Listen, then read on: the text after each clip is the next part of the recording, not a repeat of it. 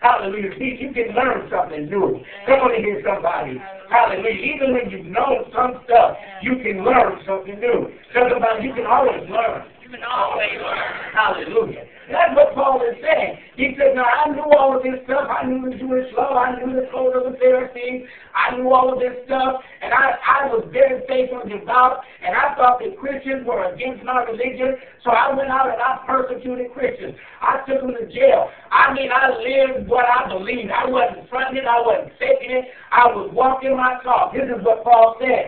And he said, but when I got some more information, Lord have mercy. Hallelujah. I like that song, Temptation said, just my imagination. But Paul would say it's just my information. Hallelujah. Running away with me. Hallelujah. He said, when I understand this, all the things that were gained to me, all the things that were of value to me, all the things that meant something to me, they don't mean what they used to mean. I'm not impressed with them anymore. Pastor Ruben, I found out some new stuff.